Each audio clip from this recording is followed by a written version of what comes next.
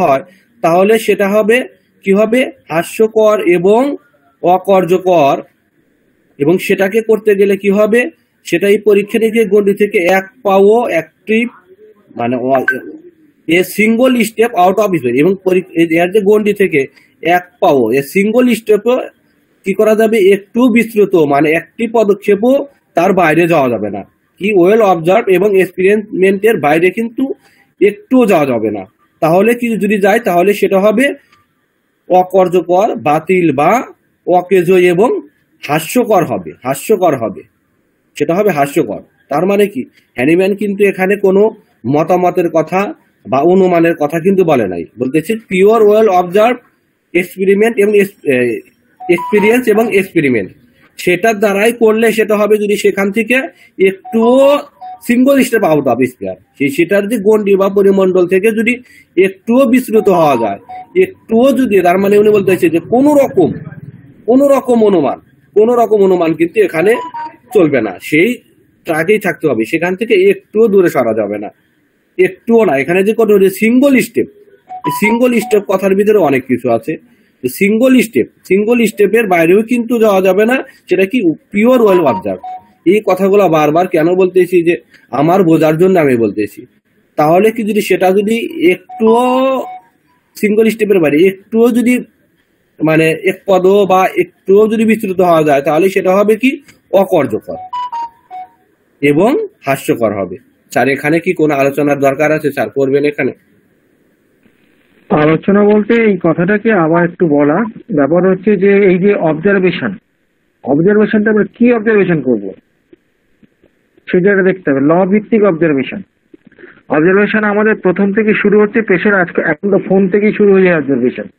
একটা পেশেন্টটা ঢুকছে, সেখানেও আমরা অবজার্ভ করব, তার ফেসিয়াল ইন্ডেক্স দেখবো, তার কথা বলার ঢং দেখবো, এইখান থেকে অবজারভেশন আমাদের চলছে, আগে থেকেই চলতে আমরা কি করছি, একটা রুগীকে আমরা পর্যবেক্ষণ করার পর তার সিমটম গুলোকে বোঝার পর অ্যানালাইসিস করার পর তারপর তাকে ওষুধ দিচ্ছি।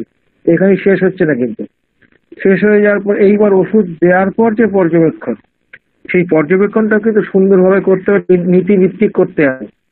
নীতিভিত্তিক করতে হবে কেন এই কথাটা বলছি, যদি নীতিভিত্তিক না হয় তাহলে সেটা কি, সেটা ফার্স্ট, সেটার কোনো মূল্য নাই, একদম সেটা ফালতু ব্যাপার। এবং এই ফালতু ব্যাপারটা আমরা মানতে পারি না।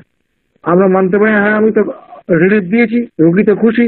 ব্যাপারটা যদি কাস্টমারের মানে খদ্দের দোকানদারের সম্পর্ক, একজন হোমিওপ্যাথ যদি এই ভাবনা দিয়ে যদি চিকিৎসা করে তাহলে কিছু বলার নেই, সেটা তার ব্যক্তিগত বিষয়।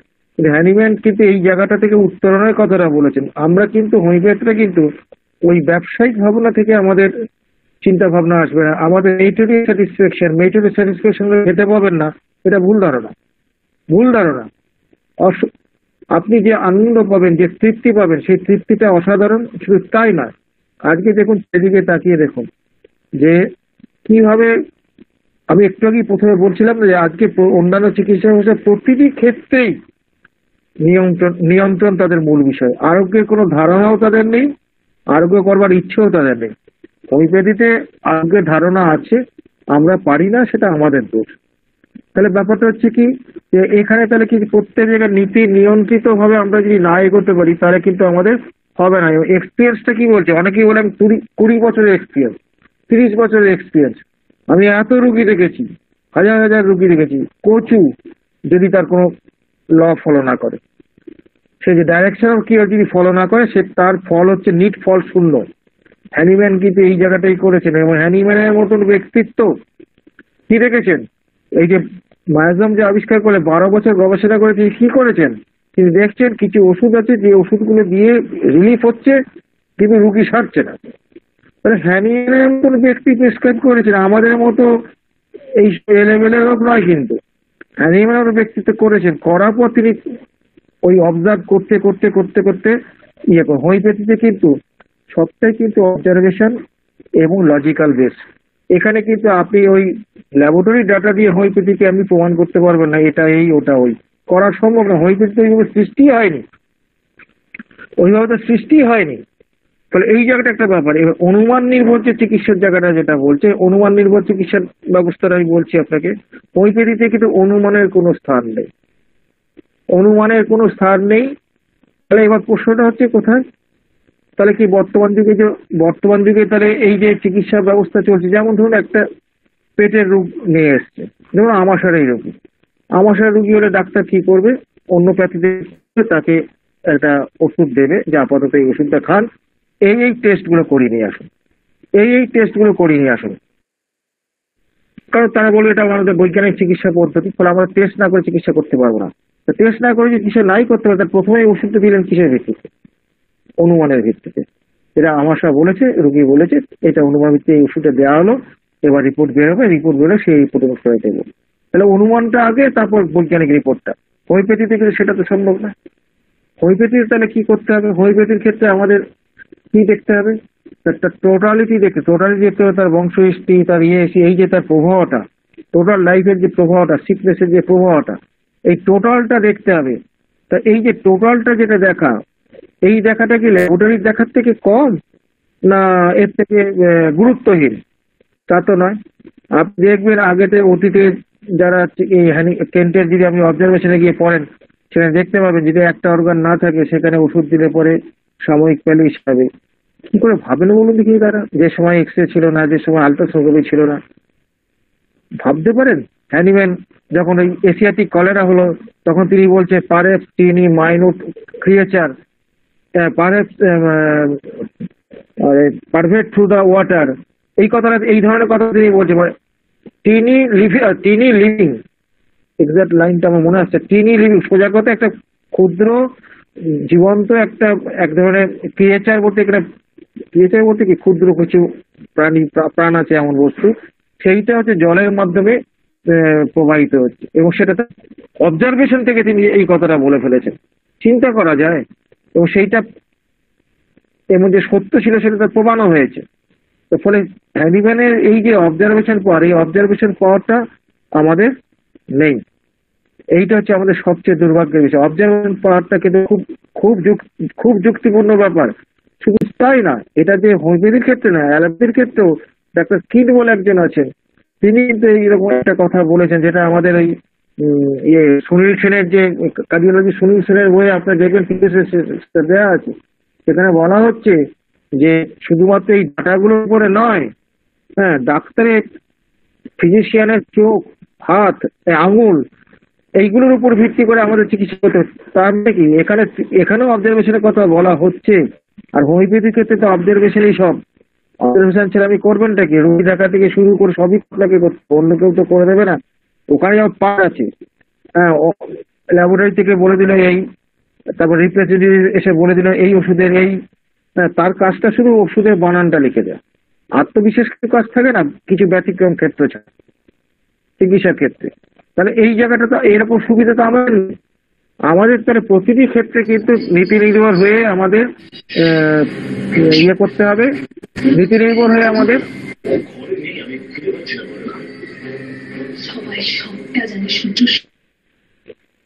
নীতি নির্ভর হয়ে আমাদের এগোতে হবে। প্রতিটি ক্ষেত্রে আমাদের নজর রাখতে হবে যে আমরা কি নীতি থেকে বিচ্যুত হলাম না তো, আর ব্যাপার হচ্ছে এটা কিন্তু আমার ব্যক্তিগত সাফল্য বা ইয়ের বিষয় নয়। মূল বিষয়টা হচ্ছে যে আমরা নীতি মেনে প্রয়োগ করতে পারছি কিনা, এইটা হচ্ছে মূল বিষয়। তার ফলে আমরা যদি এইভাবে যদি আমরা করতে চেষ্টা করি, তাহলে ধীরে ধীরে আমরা কিন্তু একজন দক্ষ চিকিৎসক হতে পারবো। ধন্যবাদ।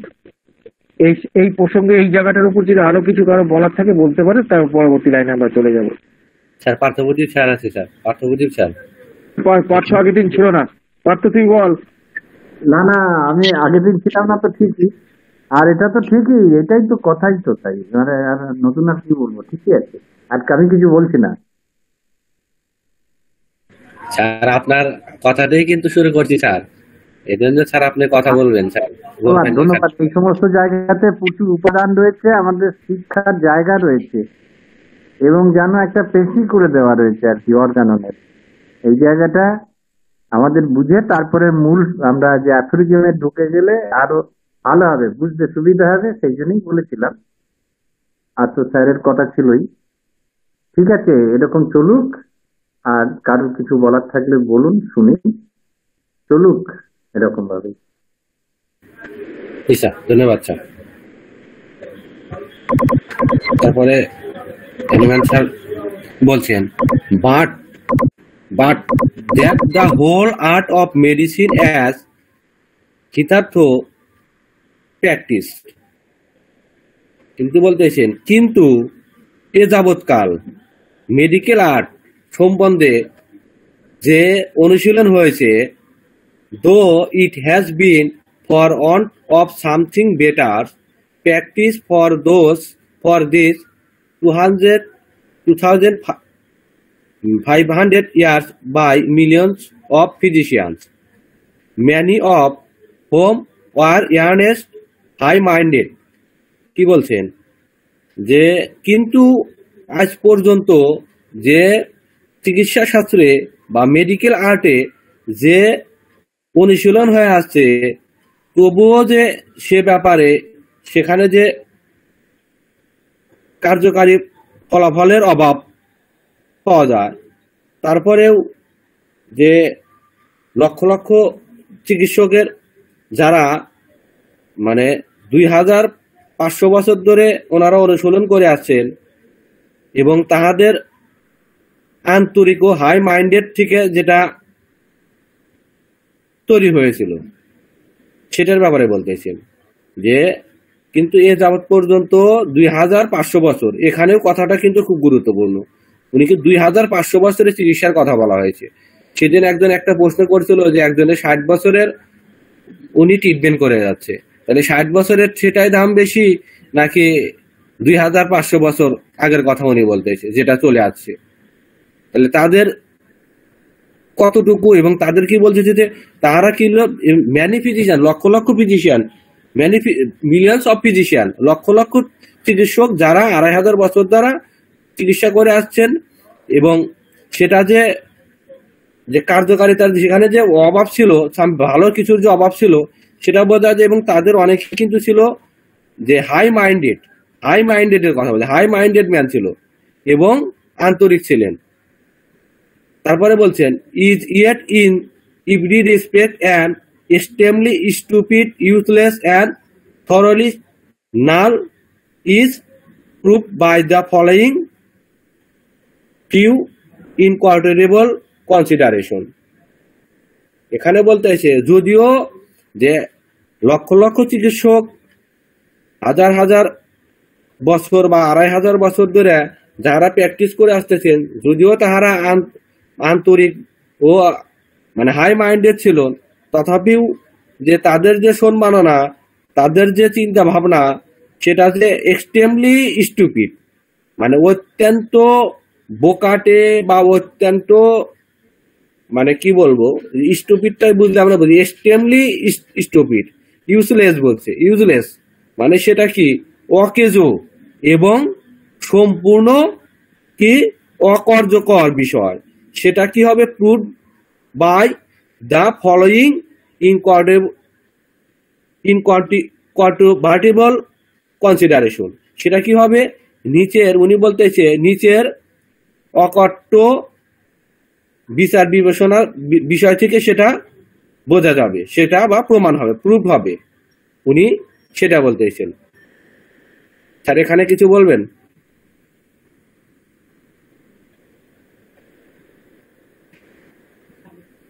স্যার এখানে কি আরো কিছু বলবো?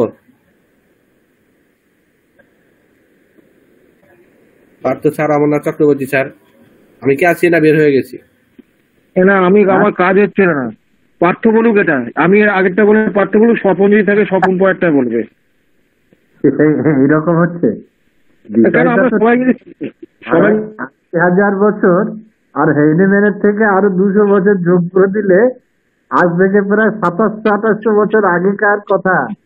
এইখান থেকে যদি দেখা যায় যে খুব ভালো মনের মানুষ হলেও তো হবে না, ভালো মনের মানুষ হলেই যাতে চিন্তা ভাবনাটা সেই পর্যায়ে ছিল না, একটা বোকা বোকা চিন্তা ভাবনা বা একটা ধারণা নিয়ে চললে পারে হবে না।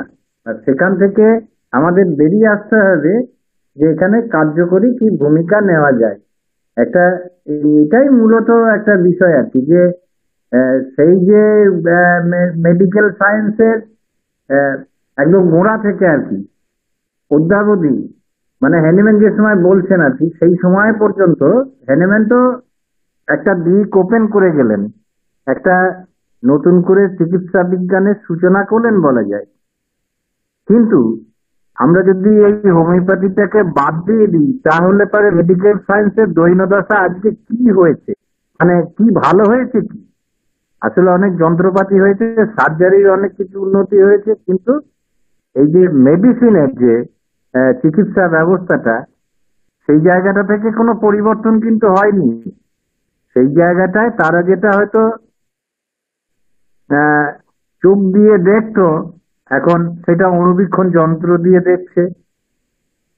তারা হয়তো আর একটু মানে এখনকার দিনে আল্ট্রাসোনোগ্রাফি দিয়ে বা অন্যরকম যে পরীক্ষার সমস্ত ব্যবস্থা রয়েছে আর কি, সেই সব ভাবে সেই তো ইন্দ্রিয় গ্রাহ্য বিষয় দিয়ে তারা একটা বুঝছে, সে গেল একটা তাদের এক্সপেরিমেন্টের পার্ট। কিন্তু যেখানে ওষুধ দেওয়া হচ্ছে, সেখানে কি আজকে তাদের কোনো সূত্র আছে? অন্যান্য মানে বিজ্ঞানের যেরকম একটা সূত্র নির্ভর একটা প্রিন্সিপাল বেসড হয়, বিজ্ঞানের তো নিয়ম নীতি ছাড়া কিছু হয় না। তাহলে চিকিৎসা বিজ্ঞানটা কিসের দ্বারা চালিত হচ্ছে? একটা কিন্তু খামখেয়ালিপনার অবস্থায়, একটা অনুমান নির্ভর, বা আমরা দেখছি এইটা দিলে এই হয়, এইরকম ব্যাপারটা পাচ্ছি। কিন্তু এখানে যে প্রকৃত মানে হোমিওপ্যাথি যেরকম ভাবে একটা নেচার থেকে শিক্ষা নিয়ে এটা যে গড়ে উঠলো, তারা তো এরকম কোনো কিছু ধার ধারে না। এটা দিলে এই হয়, অতএব এইটা দাও, এইরকম ব্যাপার আর কি। কৃমিনাশক দিয়ে কৃমি মেরে দাও, এরকম ব্যাপার। তাহলে কৃমিটা কি করে জন্মাচ্ছ, কজ অ্যান্ড ইফেক্ট, তারা সেই সবগুলো কিন্তু অত জায়গা ধরলো না। তারা ইফেক্টটা নিয়ে আজও চলছে, আগেও চলেছিল, আজও চলছে। তার ধারণার কোনো পরিবর্তন হয় না। এইটুকু বললাম, ধন্যবাদ। জি স্যার, হোমিও দর্পণ স্যার, অমরনাথ স্যার, আপনি বলবেন স্যার কিছু? এখানে ব্যাপারটা হচ্ছে কি, যে রোগের যে চিকিৎসার ক্ষেত্রটা যেটা এই যে জায়গাটা আছে, এই রোগের চিকিৎসার ক্ষেত্রটা, ওইখানে তাদের কিন্তু মূল জায়গাটা কিন্তু কোনো পরিবর্তন হয়নি, নীতির কোনো পরিবর্তন নেই। এবং এই যে অন্য বিশেষ করে অ্যালোপ্যাথি সিস্টেম অফ মেডিসিন, সেটা কার উপর নির্ভর? তারা কি মৌলিক চিকিৎসা ব্যবস্থা? মোটেই তা নয়। রসায়ন এবং ভৌত বিজ্ঞানের উপর দাঁড়িয়ে আছে, সোনার কথা কেমিস্ট্রি অ্যান্ড ফিজিক্স এর উপর দাঁড়িয়ে আছে। হোমিওপ্যাথিতে তা নয়, হোমিওপ্যাথি তো কেমিস্ট্রি ফিজিক্সের ধার ধরে না, এর নিজস্ব মৌলিক বিজ্ঞান। এইখানে হচ্ছে হোমিওপ্যাথির সঙ্গে পার্থক্য, এটা মৌলিক বিজ্ঞান, ওটা মৌলিক নয়। এর রসায়ন এবং কেমিস্ট্রি এবং ফিজিক্সের নিজস্ব কিছু ল প্রিন্সিপাল আছে। আমরা তো সেগুলো পড়াশোনা করেছি, যখন পেয়েছি তো আমরা ফিজিক্সে বা কেমিস্ট্রিতে পেয়েছি। কিন্তু এই চিকিৎসা বিজ্ঞান যেহেতু ধার করা, সেহেতু কোনটা নেবে, কোন প্রিন্সিপালটা নেবে, এটাই তাদের মধ্যে প্রিন্সিপাল তারা নিতে পারছে না, বা নিজস্ব ডেভেলপমেন্ট প্রিন্সিপাল ডেভেলপ করতে পারেনি। এই যে ল্যাকিউনাটা কিন্তু হ্যানিম্যান এবং আঙুল তুলে দেখিয়ে দিয়েছে বর্তমান চিকিৎসা ব্যবস্থায়। এখন তারা বলবে হ্যাঁ আমরা আগের মতো নাই, আগের থেকে অনেক পরিবর্তন হয়েছি। পরিবর্তন তো হয়েছে, আগেতে ধরুন একটা স্কিন ডিজিজ মলম দিয়ে 10 দিনে সারাতেন, এখন 1 দিনে সারাচ্ছেন। কিন্তু বাস্তবে সেটা সাবপ্রেশন হচ্ছে। আগেতে বার করতে পারতাম ওষুধ দিয়ে, এখন চট করে বার করতে পারি না। হাসবেন না, শুধু কি অ্যালোপ্যাথি ডাক্তারাই ভুল করে? আয়ুর্বেদিক ডাক্তাররাই করেন? আমরা কি ধোয়া তুলসী পাতা না তো। যারা হোমিওপ্যাথিটা ঠিক বোঝেন, তারা ভালো করে জানেন বহু হোমিওপ্যাথি ডাক্তার পোটেন্সি মেডিসিন দিয়ে সাবপ্রেস করছে। It is very very dangerous then allopathy and Ayurvedic. এই কথাটা বললে আমার উপর অনেকেই রেগে যাবেন। যার চোখ আছে তারা দেখতে পাবেন, এবং আমরা দেখাতেও পারবো। আমি যে টোটাল রেকর্ডিংটা করবো না, সেই সময় আমি দেখাতে পারবো যে গন্ডগোলটা কোথায়। ও এই চোখটা খুলতে আমার সময় লেগেছে। পরে ব্যাপার হচ্ছে যে হোমিওপ্যাথির কোনো সাইড এফেক্ট নেই, হোমিওপ্যাথির কোনো ক্ষতি নেই, এই ভ্রান্ত ধারণা থেকে আমাদের বেরিয়ে আসতে হবে। আমাদের একটাই উপায়, ভালো করে পড়াশোনা করা, আর অর্গানের নীতিগুলো এবং ফিলোসফির নীতিগুলোকে প্রয়োগ করা। সবসময় আমরা পারবো তা নয়, কারণ আমরা মানুষ, আমরা ভুল করতে পারি। ভুলটা যেন আমাদের ইচ্ছাকৃত না হয়, বা আমাদের গাফিলতি বা আলস্যের জন্য যেন না হয়, এইটা আমাদের মাথায় রাখতে হবে। একটা অসুস্থ মানুষ, তাকে নিয়ে ব্যবসা, তাকে নিয়ে ছেলে খেলা করার নৈতিক অধিকার আমাদের নেই। তো হোমিওপ্যাথ হতে গেলে মানবিক বোধ সম্পন্ন হতে হবে। এইটুকু বলি আজ এই বিষয়ে বক্তব্যটা শেষ করলাম। এবার আপনি শুরু করুন পরবর্তী। উৎপল চৌধুরী স্যার, আপনি স্যার হ্যান্ড রাইজ করেছেন স্যার। এখানে আমি একটু বলছি, এখানে হানিম্যান যে বলতে যাচ্ছেন যে 2500 বছর ধরে মিলিয়নস অফ ফিজিশিয়ান, তাদের মধ্যে কিছু মানে উচ্চমনের মানুষ থাকলেও সেখানে ছিল তাদের কোনো লজিক ছিল না, তাদের চিকিৎসায় কোনো লজিক ছিল না, যার জন্য তিনি বলেছেন স্টুপিড ইউজলেস। এই কথাটা এই জন্য বলেছেন, মানে লজিকের বাইরে তারা করতেন বলে হানিম্যান এই জায়গাটা বলতে চেয়েছেন। মানে মানে আমি খুব সংক্ষেপে একটুখানি বললাম আর কি। ঠিক আছে স্যার, খুব ভালো লাগলো স্যার, ভালো অল্প কথায় স্যার আপনি বললেন, খুব ভালো লাগলো। যাই হোক, এখানে যে বিষয়টা বলছে উনি কিন্তু যেটা 2500 বছর ধরে চলে আসছেন এবং মিলিয়ন মিলিয়ন ফিজিশিয়ান যারা এবং উচ্চমানা যদিও ছিল, সেটা যে ইউজলেস, স্টুপিড এবং সম্পূর্ণভাবে যে নাল অ্যাফেয়ার, সেটা কিন্তু হ্যানিম্যান সাহেব এখানে নিচে বলতে এসে উনি by the proof by the following few কন্ট্রোভার্টেবল consideration, এবং নিচের কিছু অকাট্য মানে সুনিশ্চিত বিবেচনা থেকে উনি কিন্তু সেটা প্রমাণ করবেন। এটা কি চারটিখানে কথা হ্যানিম্যান স্যার যে এই কথা বললেন, বিশাল কথা এখানে, এই কথার ভিতরে আমি দেখলাম বিশাল কথা।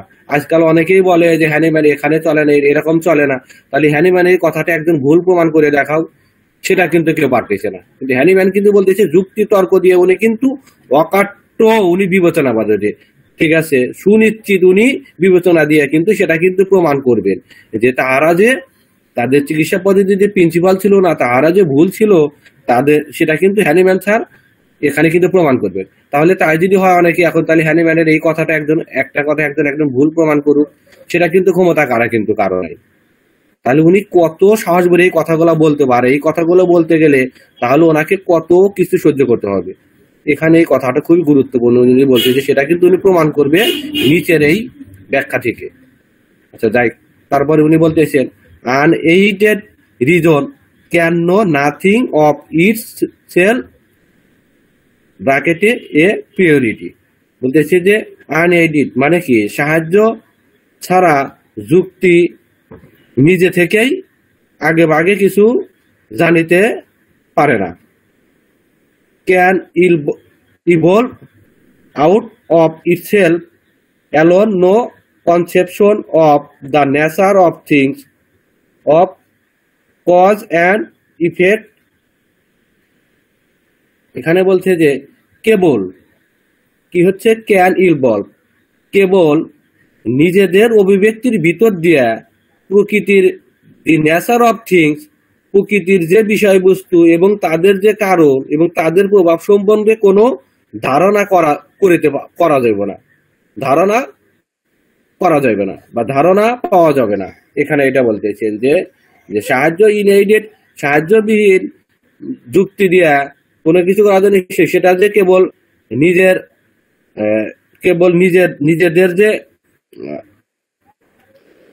নিজেদের যে অভিব্যক্তি, নিজেদের যে ইভলভ, এই নিজেদের শুধু অভিব্যক্তি দিয়া প্রকৃতির যে বিষয়বস্তু সম্পর্কে, প্রকৃতির যে কারণ এবং তার যে প্রভাবের ফলে যে সমস্যাগুলো যেটা হচ্ছে, সেটা কিন্তু নিজেদের অভিব্যক্তির দ্বারা কিন্তু কখনো জানা যাবে না বা কখনো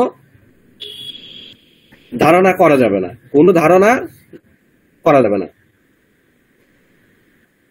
Every one of its conclusion about the actual must always be based on sensible perception, facts and experiments if it would elicit the truth.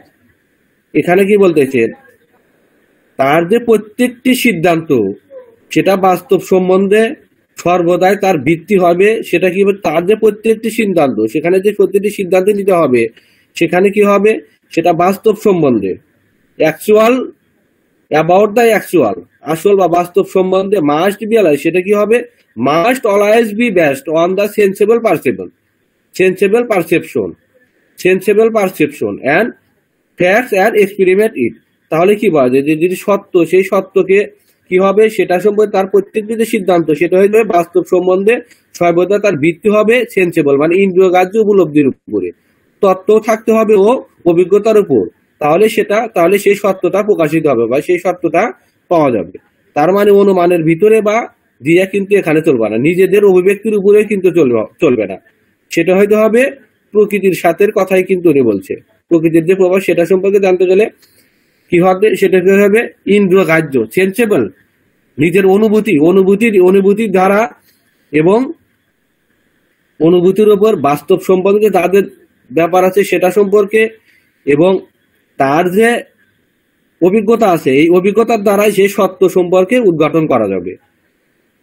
Sir এখানে কিছু বলবেন? আমার কি স্যার বলা? এটা স্বপন ভরে বলবেন, স্বপন ভরে বলবেন যদি থাকে। জি দেখি স্বপন ভরে স্যার আছে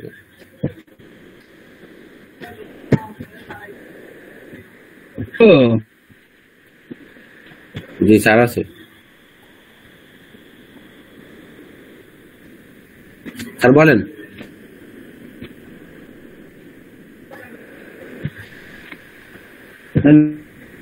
স্যার আপনাকে শোনা যাচ্ছে না, আপনার নেটওয়ার্কের সমস্যা স্যার, একটু জানালাতে Unaided listening.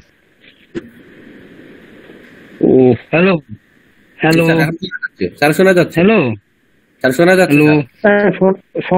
শোনা যাচ্ছে তুমি জানলার কাছে থেকে বলো। যেটা কথা হলো এখানে বলা হয়েছে যে কনক্লুশনটা হবে কি, always based on sensible perception, fact and experience. তো এক্সপেরিয়েন্স যেটা হয় সেটা হচ্ছে যেটা ফ্যাক্ট তো সত্যি হয়, ফ্যাক্ট মানে সেটা ঘটনা, তার মানে সেটা সত্য, আর সেটা আমরা বারবার এক্সপেরিয়েন্স করব, সেটা তার সত্যতা বারবার প্রমাণিত হবে। তো সেটা কার উপরে বেস করছে না সেন্সিবল পারসেপশন। এই সেন্সিবল কথাটার একটা কিন্তু গভীর অর্থ আছে। সেন্সিবল আর সেন্সিটিভ দুটোর মধ্যে একটু পার্থক্য আছে। সেন্সিবল হচ্ছে refers to your ability to make good judgement. এই যে গুড জাজমেন্ট করতে গেলে তার যে রিজন গিফটেড মাইন্ডকে ইউজ করে একটা জাজমেন্ট, তার সিদ্ধান্তে উপনীত হতে হবে, সেই জায়গাটার কথা বলেছে। আমরা জানি পারসেপশন হচ্ছে ইন্টারপ্রিটেশন অফ সেন্সরি ইনপুট। তো সেন্সরি তো ইনপুট একটা আসবে, কিন্তু সেই ইন্টারপ্রিটেশন করবে কি তার রিজন গিফটেড মাইন্ড, তার উইল আন্ডারস্ট্যান্ডিং। সেই জায়গাটা যদি নড়বড়ে হয় তাহলে কিন্তু ওই বাতাবি লেবু খেয়ে জল হওয়ার গল্প শোনা যাবে, যেটা হয়। আগের প্যারাতেও আছে যে 2500 বছর ধরে চলে আসছে। আমরা এখন কি দেখি, একটা মেডিসিন বাজারে এলো, দাপিয়ে বেড়াচ্ছে কি না এটা খুব সেফেস্ট ড্রাগ, লেটেস্ট ড্রাগ, 10 বছর চললো, তারপর আবার একটা কংগ্রেস হলো, তাতে বললো এই মেডিসিনের এই সাইড এফেক্ট, সুতরাং ওটাকে প্রেসক্রাইব করবে না, ওটাকে শিডিউলাইজ করে দাও। এইরকম জিনিসগুলো কিন্তু আমাদের এসেনি, কারণ আমাদের এটা প্রুভ করে, হিউম্যান বিইং এর উপর প্রুভিং করে সেটা আমরা যে সিদ্ধান্তে এসেছি সেই মানে এটা ল অফ সিমিলার উপরে দাঁড়িয়ে আছে। মানে এই যে সেন্সিবল পারসেপশন কথাটার মধ্যে চলে আসছে সেই ইন্ডাকটিভ লজিক, ডিডাকটিভ লজিক, সবকিছু এসে যে ইনফারেন্স টানছি সেইটার ব্যাপারটা এখানে বলা হয়েছে। এইটুকু আমার মনে হয়েছে। ধন্যবাদ স্যার। আমাদের মাঝে মানিকলাল মন্ডল স্যার আছে, স্যার এখানে কিছু বলবেন স্যার আপনি? ধন্যবাদ। আমি একটু অসুস্থ আছি কয়েকটা দিন, গলাটা বসে গেছে, ঠান্ডা লেগেছে। এখানে ওই স্যার তো বললেন এই প্যারাতে খুব কঠিন জায়গায়, এই উনার যে ইংলিশ, হ্যানিম্যানের ইংলিশকে বোঝা খুব কঠিন জিনিস, বিশেষ করে তার ওই যে একটা একটা ওয়ার্ডের মানে এবং তার কনটেক্সটে ব্যবহার হয়েছে ফ্রেজগুলো, এগুলো বোঝা খুব মুশকিল।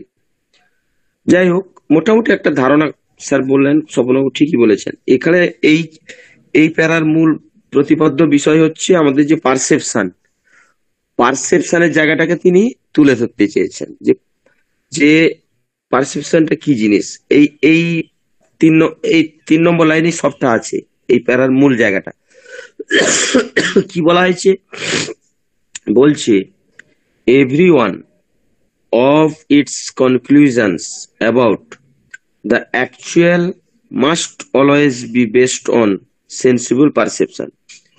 যে অ্যাকচুয়াল জিনিসটা কি না সেটা নির্ভর করছে সেন্সিবল পারসেপশন। পারসেপশন ছাড়া বাকিগুলো ফ্যান্টাসি হয়ে যাবে, ইলিউশন হয়ে যাবে এবং স্পেকুলেশন হয়ে যাবে। যার জন্য বলছি যে আমাদের হোমিওপ্যাথিক্যালিও ওনার সূক্ষ্ম দৃষ্টি ছিল, হোমিওপ্যাথির নলেজটা ছিল বলে, মানে তৈরি সৃষ্টি করেছিলেন বলে, স্রষ্টা বলে তিনি মূল জায়গাটাকে এখানে ঢুকিয়ে দিয়ে গেলেন, যেটা সূক্ষ্ম ডাইনামিক জিনিসটাকে তিনি প্রজেক্ট করলেন এখানে। কি বললেন যে সেন্সিবল পারসেপশন, এর মধ্যে পুরো গভীর তত্ত্ব, গভীর জিনিসটা আছে। সেন্সিবল পারসেপশন, পারসেপশন মানে আপনার অনুভূতির জায়গা, সেই জায়গাটা যদি না থাকে এবং যুক্তিগ্রাহ্য, সেটা সেন্সিবল মানে যুক্তিগ্রাহ্য, সেটা হতে হবে পারসেপশনটাকে যুক্তি দিয়ে আপনাকে প্রতিষ্ঠা করতে হবে এবং অবশ্যই সেটা পারসেপশন হবে, কোনো ইলিউশন হবে না। তার বাস্তবসম্মত অনুভূতি, বাস্তবসম্মত বোঝার ক্ষমতা, এটাই বলা হয়েছে। Facts and experiences if it would এলিসিট the truth, অর্থাৎ ট্রুথ হচ্ছে, ট্রুথের একটা বকলমে বললেন যে সেন্সিবল পারসেপশন, এইটা থাকলে তবে তার মধ্যে একটা ট্রুথের গন্ধ থাকবে, নাহলে কিন্তু সেটা হয়ে যাবে কি হবে। তারপরে তিনি সতর্ক করলেন যদি আমরা বাই এ সিঙ্গেল স্টেপ, একটা দিক দিয়েও যদি আমরা ডিভিয়েট করি, এর থেকে বিচ্যুত হই সেন্সিবল পারসেপশনের জায়গা থেকে, from the guidance of perception, পারসেপশনের জায়গা থেকে যদি আমরা বিচ্যুত হই, it would lose itself in the illimitable region of fantasy and of arbitrary speculation। এই তো বলেছি আগে। তাহলে আমরা কোথায়, কোন অতলে তলিত হয়ে যাব না, ফ্যান্টাসির জায়গায় চলে যাব। ফ্যান্টাসি মানে হচ্ছে একটা কাল্পনিক জগৎ, এবং স্পেকুলেশন অনুমান নির্ভরতা, এই জায়গায় চলে যাব, যেটা ভুল পদক্ষেপ হেলিম্যানের মতে। এবারে এটাকে আরো ব্যাখ্যা করেছেন, লিটারারি ম্যান ছিলেন তো, সেই জন্য বলছে the mother of pernicious illusion end of absolute nullity. এটা একটা একটা বাতিল জিনিস হয়ে যাবে, বা একটা অকার্যকর, অর্থাৎ আননেসেসারি জিনিস, নালিটি আননেসেসারি, এবং পার্নিশিয়াস ইলিউশন খুব খুব ভয়ঙ্কর ক্ষতিকারক একটা ইলিউশনের জগৎ। তো যাই করুন, একটা কথা, সোজা কথা হচ্ছে, মোদ্দা কথা একটা জায়গায় এখানে নিহিত আছে, এটা বুঝে নিতে হবে। সেটা হচ্ছে কি, যে ট্রুথকে যদি আমরা খুঁজি, সার্চ করি, ট্রুথটা নিহিত আছে সেন্সিবল পারসেপশনের উপর। সেন্সিবল পারসেপশন যেখানে নেই সেখানে ট্রুথ নেই, সেখানে medical সায়েন্সও Kalpana, speculation, fantasy, illusion and nullity, এতগুলো ওয়ার্ড, এতগুলো অ্যাডজেক্টিভ পর্যবেসিত হবে। এমনকি পার্নিশিয়াস ইলিউশন, এটা মারাত্মক কথা বলেছেন। পার্নিশিয়াস কথাটা দেওয়ার জন্য এটা ডিগ্রিটা বা র্যাঙ্কটা আরো তিনি তীব্র ভাবে বুঝিয়ে গেছেন, যে আমাদের যদি সেন্সিবল পারসেপশন না থাকে তাহলে কিন্তু কিছুই থাকবে না। ট্রুথকে জানতে গেলে, ট্রুথকে বুঝতে গেলে, ট্রুথকে পেতে গেলে সেন্সিবল পারসেপশনের জায়গাটা অবশ্যই দরকার, এবং ফ্যাক্টস এন্ড এক্সপিরিয়েন্সেস এগুলো দরকার, নাহলে কিন্তু হবে না। এই জায়গাটা এগুলো বুঝতে হবে, আরো পড়তে হবে, আরো বুঝতে হবে, নাহলে হবে না। এটা কঠিন জায়গা। জি। আর তারপরে উনি বললেন, মানে দাদা তো বললেন, তারপরে আমি বলতেছি আরেকবার, if in its operation it should divide by a single step from the guidance of perception, মানে কি, ইহার কার্যকলাপ বা ক্রিয়াকলাপের যদি অনুভবের পথপ্রদর্শন, মানে এক পাও যদি কি হয়, সেটা যদি ভাবনা চিন্তার ভুল হয়, এক পাও যদি ভুল হয়, ডিভাইড পথবস্তু, এখানে বলছে divide, it should divide by a single step from the guidance. পথপ্রদর্শন যে অনুভূতির যে পারসেপশন, যে উপলব্ধি করা বা অনুভবের যে জায়গাটা, সেখান থেকে যদি এক পাও মানে পথভুষ্ট হয়, তাহলে it would loss itself in the limited reason of fantasy and arbitrary speculation. তাহলে কি হবে, এখানে যে এর যে ক্রিয়াকলাপ বা কার্যের যে জায়গাটা, সেখান থেকে যে সেই পথের যে জায়গা, সেখান থেকে যদি এক পাও পথভ্রষ্ট হয়, তাহলে সেটা হবে কল্পনা মানে উপলব্ধির জায়গা। এই উপলব্ধির জায়গা যদি একটুও বিস্তৃত হয়, ঠিক আছে, বা এ সিঙ্গলিটি একটুও যদি বিস্তৃত হয়, একটুও বিস্তৃত থাকা যাবে না এই উপলব্ধির জায়গায়, মানে পুরোপুরি উপলব্ধি করতে হবে। তাহলে সেটা হবে কি হবে, সীমাহীন, ইলিমিটেড, সীমাহীন, ঠিক আছে। সেটা কি তার নিজের যে হারিয়ে ফেলবে, ইট উড লস ইটসেলফ, সে নিজেকে হারিয়ে ফেলবে, ইলিমিটেড রিজন অফ ফ্যান্টাসি, সীমাহীন কি কাল্পনিক, উদ্ভট কাল্পনিক এবং খামখেয়ালি চিন্তা ভাবনা জগতে সে নিজেকে হারিয়ে ফেলবে। দি মাদার অফ পার্নেসিয়াস ইলিউশন, মানে এখানে ইলিউশন শুধু ভ্রান্ত ধারণা বা ভ্রান্ত কিছু হইতে পারতো, কিন্তু ক্ষতিকর ভ্রান্তি। অ্যান্ড অ্যাবসলিউটলি নালিটি, এবং কি সেটা হবে চরম অকার্যকর বা চরম ক্ষতিকারক, দা মাদার অফ, এখানে কি বলছে কি সেটার হবে জন্মদাত্রী। তাহলে সেখানে যদি দেখা যায় যে ঘুরে ফিরে একই কথা আছে, যে এখানে যদি ল অফ প্রিন্সিপাল না থাকে, সেটা যদি পারসেপশন না থাকে, এবং তাহলে সেটা কি হবে, এবং সেটা থেকে যদি পারসেপশনের জায়গা থেকে বাই এ সিঙ্গল স্টেপ যদি এক পাও এলোমেলো হয়, তাহলে কিন্তু সেটা অনুমানের ইয়েতে চলে যাবে এবং খামখেয়ালি বা ক্ষতিকর এবং অকার্যকরতায় সেটা পরিণত হবে। আমি বলবো না, এখন অমরনাথ স্যার বলবেন। জি স্যার, অমরনাথ স্যার আপনি হ্যান্ড রাইজ করেছেন। আমাদের হোমিও সমাজে অর্গাননকে না বোঝার জন্য বিভিন্ন তথাকথিত গবেষক শিক্ষক তারা কি করছেন না, হোমিওপ্যাথির এই অর্গাননের অনেক কিছু পাল্টাতে হবে, কারণ এগুলো পুরনো হয়ে গেছে। আর অ্যানিম্যান কি বলছে, এখান থেকে সিঙ্গল স্টেপ যদি পরিবর্তন করো তাহলে একদম সর্বনাশ হয়ে যাবে। এবার কার কথা শুনবো, এইসব গবেষকদের কথা যারা জীবনে একটা ড্রাগ প্রুভিং করেন নাই, জীবনে যা হোমিওপ্যাথিক প্রিন্সিপাল মেনে ওষুধ দেন নাই। আমি মানতে পারি যে হোমিওপ্যাথিক প্রিন্সিপাল মেনে ওষুধ দেওয়ার পর যদি সেটা প্রমাণ করতে পারে হ্যাঁ এটা আমাদের ভুল হয়েছে, এই প্রিন্সিপালে ভুল আছে, এটা যদি তারা তাদের মূল কথা প্রিন্সিপালে ভুলের কথাটা বলেন না, তারা বলেন এত বছর হয়ে গেছে পাল্টাতে হবে। আরে বাবা, আমার বাবা মায়ের বয়স তো অনেক বছর হয়ে গেছে, আমি তাকে পাল্টে ফেলবো নাকি? কতগুলো জিনিস কি পাল্টানো যায়? প্রকৃতির নীতি নিয়ম তাকে আমি পাল্টাবো কোন উপায়ে? এটাও দাবি যে তার সুবিধার মতন অর্গাননকে নাকি হ্যানিম্যান এডিট করতেন। হ্যাঁ, তার সুবিধা এবার বিভিন্ন লোকের বিভিন্ন সুবিধে এডিট করবেন, আর এবং এডিটটা করবেন অনেক মহাপণ্ডিত আছে এডিট করেছেন অর্গাননকে। তারা তাদের মধ্যে অনেক নাম করা আছে।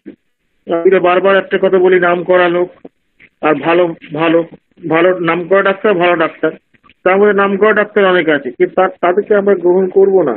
কারণ ব্যাপারটা হচ্ছে হ্যানিম্যানের এই যে কথাটা, যেটা সিঙ্গেল স্টেপ, তার মানে হ্যানিম্যান এমন ভাবে বেঁধে দিয়ে গেছেন যে আপনি একটা স্টেপে ভুল করলে কিন্তু আপনার ইয়ে হবে না, আপনার মানে আপনি রোগীর আরোগ্য করতে পারবেন না, রোগীর আপনি ক্ষতি করে ফেলবেন। আপনি একটা জিনিস চিন্তা করে দেখবেন, আপনি একটা ফর্ম ফিল আপ করেছেন, ফর্ম ফিল আপের মধ্যে যদি আপনার যদি কোনো জায়গায় যদি ভুল তথ্য থাকে, সেই ফর্ম কি আপনার অ্যাকসেপ্ট হবে না। এবার আমি তা বলবো হ্যাঁ আমার অ্যাকসেপ্টের জন্য ওইটা পাল্টানো দরকার, এগুলো তো মানে বাল্যখিল্য কথাবার্তা। তো সেইটাই চলছে এখন হোমিও সমাজে। আর তারা কি করছে, কিছু অনুগামী চর্চা করে তাদের এই ছেলেগুলোর ভবিষ্যৎটা নষ্ট করে দিচ্ছে। ফলে আসুন আমরা হ্যানিম্যানের নির্দেশ মেনে যথাসাধ্য চলার চেষ্টা করবো। এটা ঠিক যে হ্যানিম্যানের সব নির্দেশ মেনে প্রয়োগ করার মতন যোগ্যতা আমাদের সবার নেই, কিন্তু আমরা যদি মন প্রাণ দিয়ে যদি হ্যানিম্যানের এই জায়গাগুলো বোঝার চেষ্টা করি, আমাদের মধ্যে থেকেও তো অনেক ভালো ভালো চিকিৎসক হবে এবং আমরা ধীরে ধীরে আমাদের ডেভেলপমেন্ট করতে পারবো এবং যোগ্য হোমিওপ্যাথ হিসেবে নিজেদের পরিবর্তিত করতে পারবো। এটুকু বলে শেষ করলাম, ধন্যবাদ।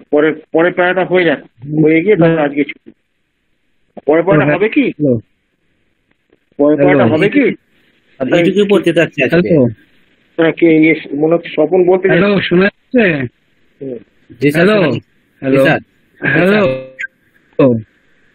হ্যাঁ, এখানে ইলিউশন শব্দটাকে ইউজ করা হয়েছে। ইলিউশনটাকে অ্যাকচুয়ালি বলা হয় ফলস পারসেপশন। আর এখানে বলা হচ্ছে সেন্সিবল পারসেপশন। তো ফলস পারসেপশন আমি একটা উদাহরণ দিলে বোঝা যাবে। যদি দেখা যায় একই দৈর্ঘ্যের দুটো স্টিক নেওয়া হলো, নিয়ে একটা স্টিককে যদি আর একটা স্টিকের মধ্যবিন্দুর উপরে লম্বভাবে দাঁড় করিয়ে দেওয়া যায়, তাহলে দেখা যাবে আপাত দৃষ্টিতে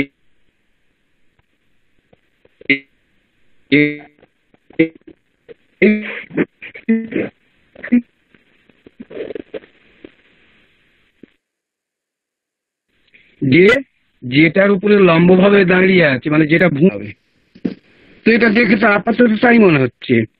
তার মানে আমার এটা ফলস পারসেপশন হচ্ছে, কিন্তু আমার সেন্সিবল পারসেপশন মানে লজিক্যাল মাইন্ড বলছে না, এটা সম্ভব নয়, আমি তো তার দৈর্ঘ্য মেপে নিয়েছি।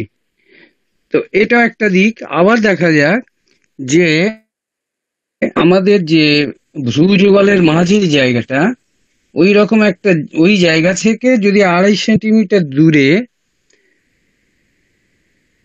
দুটো আঙুলকে কাছাকাছি আনা যায়, দেখবো ওর মাঝে একটা আঙুল কেন ভাসে। তো এটাও একটা ফলস পারসেপশন। লজিক্যাল মাইন্ড আমার আছে বলে আমি এটাকে বলছি যে এটা ইলুশন। এখানে সেই রকম ব্যাপারটা হচ্ছে, ও যেটা মানে যেটা ভাবছে দেখছে, তার লজিক্যাল বেস নেই, এক্সপেরিয়েন্সে সেটা দেখা যায় না। কিন্তু এই জন্য এটাকে শুধু ইলুশন বলে ক্ষান্ত হয়নি, বলেছেন পারনিশিয়াস ইলুশন অ্যান্ড অ্যাবসলিউট নুলিটি, একেবারে ইনভ্যালিড এবং পারনিশিয়াস ইলুশন। এই জায়গাটা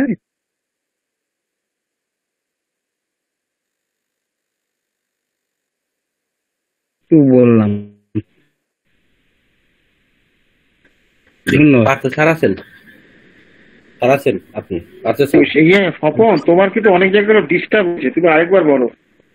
অনেক জায়গাগুলো ঠিক পরিষ্কার বোঝাই, নেটের জন্য গন্ডগোল হয়েছে। তো ও কেউ আওয়াজ করেছে, আমি তো সেরকম শুনেছি, কি অন্যরা কি শুনে বলতে পারবো না। সাউন্ড একটু ডিস্টার্বই ছিল স্যার, আর একবার বলেন। তুমি একবার জানার কাছে গিয়ে একবার বলো ভালো করে। আসলে আমার এই নেটের জায়গাটা এত খারাপ, কি বলি বলতো। ঘরের বাইরে বেরিয়ে তো এসে ওই আমাদেরও নেটের গন্ডগোল হচ্ছে বাবা।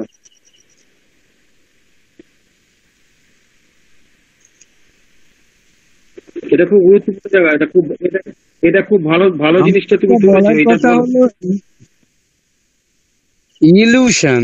ইলুশনটাকে বলা হয় ফলস পারসেপশন। পারসেপশনটা হচ্ছে ইন্টারপ্রিটেশন অফ সেন্সরি ইনপুট। এখন ফলস পারসেপশন কেন বলা হচ্ছে, আমি একটা উদাহরণ দিয়ে বলছি। এ বি একটা সরল রেখা এবং সিডি একটা সরল রেখা, দুটো দৈর্ঘ্য সমান। এবার এ বি সরল রেখার উপরে সিডি সরল রেখাকে দাঁড় করিয়ে দেওয়া হলো, এ বি সরল রেখার মধ্যবিন্দুর উপরে লম্ব হলো। তখন দেখা যাবে এ বি সরল রেখা থেকে সিডি সরল রেখা বড় লাগছে, কিন্তু দুটোর দৈর্ঘ্য তো সমান, কেমন করে হবে? তাহলে এটা আমার ফলস পারসেপশন হচ্ছে। কিন্তু যেটা সেন্সিবল পারসেপশন বা লজিক্যাল মাইন্ড আমাকে বলছে না, এটা হতেই পারে না, এটা ইলিউশন। আবার আমাদের যে দুই ভ্রু যুগলের শোনা যাচ্ছে কি? শোনা যাচ্ছে পরিষ্কার শোনা যাচ্ছে। হ্যালো, হ্যাঁ। আবার ভ্রু যুগলের মাঝখানে, আমাদের দুটো ভ্রু যুগলের মাঝখানে আমি দেখা গেল দুটো হাতের তর্জনীকে কয়েক সেন্টিমিটার দূরত্ব বজায় রেখে, আর সেই জায়গাটা আমি দুটো ভ্রু যুগলের মাঝে রাখলাম, আর ওর উপরে চোখ রাখলাম, দৃষ্টি নিক্ষেপ করলাম, দেখবো ওখানে একটা আঙুল যেন দুটো আঙুলের মাঝে ফ্লোটিং করছে। এটা একটা ফলস পারসেপশন, কিন্তু সেন্সিবল পারসেপশন বলছে না, ওটা হতে পারে না, হয় না। এই জায়গাটা আমি বলতে চাচ্ছি যে আর সেটাকে উনি শুধু ইলিউশন বলে থামেননি, ওটাকে বলেছেন পারনিশিয়াস ইলিউশন। এইটুকু বললাম। শোনা গেছে তো এবারে? ধন্যবাদ। রহমতুল্লাহ, আর এগিয়ে লাভ নেই, কারণ আমাদের 30 হয়ে গেছে। সাগর ভাই, আপনি কি রেকর্ডিং করেছেন?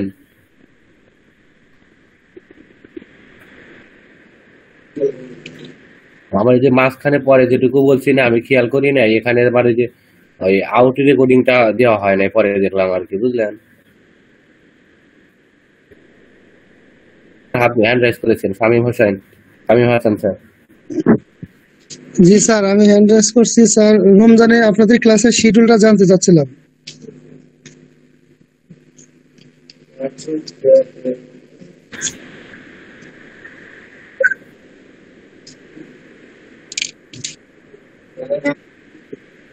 তার মানে আগামীকাল থেকেই? আগামীকাল থেকে 10:30, কারণ আগামী দিন তো চলাই করতে হবে।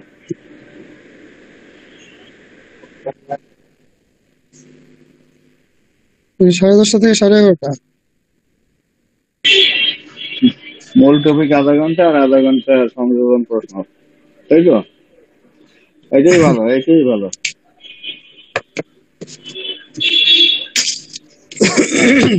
স্যার আর একটু কমাই দিলে হয় না? যাই হোক, তারপরে ছাড়তে হবে, অর্ধেক অর্ধেক চলে আসুক।